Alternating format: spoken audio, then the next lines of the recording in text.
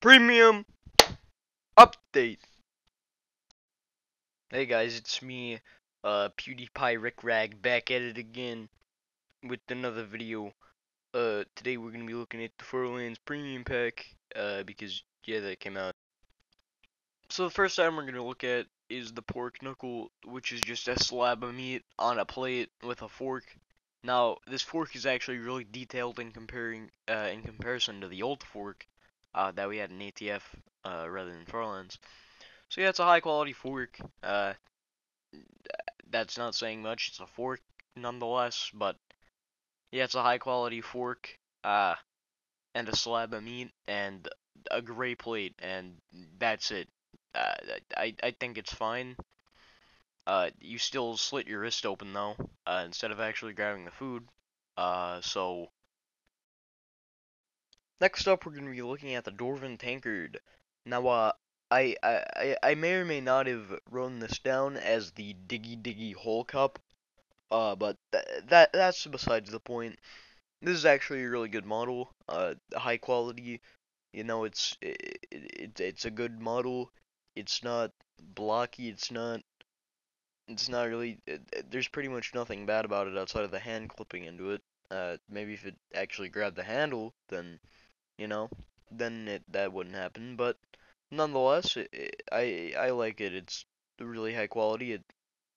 It's not terrible. It's actually really good.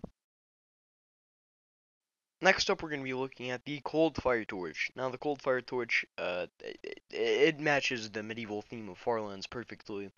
It certainly has a bit more effort than the normal torch, and, you know, just like the others, this is fucking great.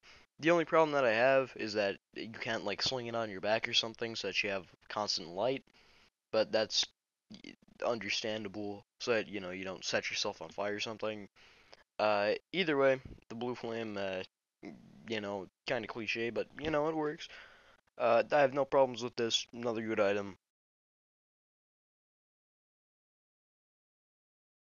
Next up is going to be the Warmatic. Now, the Warmatic is a hammer, again, a detailed hammer. All of these items are extremely detailed. A lot of effort put into them. A lot of care. Uh, you know, it's pretty much just a sledgehammer. But you know, not a sledgehammer, obviously. Use the same sledgehammer animations actually. But yeah, it's just a hammer, and that's about it.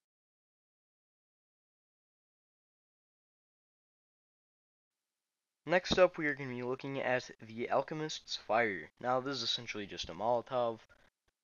It looks kind of similar to the military canteen from ATF's premium pack. It also has a bottle look to it, which the military canteen doesn't. Uh, but you know, overall, it's just a reskin of the Molotov from ATF's. I don't know whichever box it's from. It's a solid reskin. I can't give it shit. It looks fine. Uh, it's basically just a Molotov though, so you know, probably one of the weaker items from this entire pack. Next up, we are going to be looking at the Wilderness Ranger armor. Now, the Wilderness Ranger is obviously a morph, and just like everything else, it's pretty good, except the Molotov. Molotov is meh. But yeah, this is probably, I don't know if I'd put this above the ATF morph from the premium pack, but it's good. I like the uh armor, I guess. I prefer that much more than the ATF one. Uh, it's solid. The chest piece I also really like. So yeah, it's a solid item. I have nothing else to say really. Howdy there, gamer. Welcome to another one of these outro things.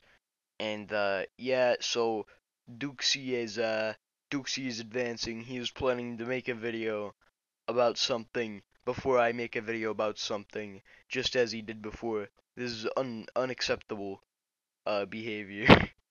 Oh yeah, also we have some Christmas stuff on the Bobinks store. So if you want to support this stuff, then you know you can do that, or you cannot do that.